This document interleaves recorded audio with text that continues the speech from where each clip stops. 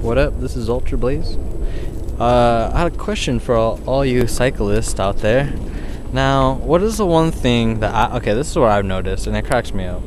What is the one thing, the indication that tells you that someone rides a motorcycle? And when I think about that,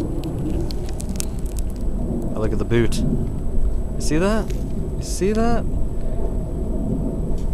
That's how I know. If you ever walk around, you notice that? I've noticed it on a couple people, but I mean, it's only gonna show if you're not wearing black or whatever. But it's just funny to look at and realize that this person rides a motorcycle. That or he does something that I probably don't want to know. But I don't know. Let me know what you guys think. You guys have the same thing, or is this just me? Ultra Blaze out.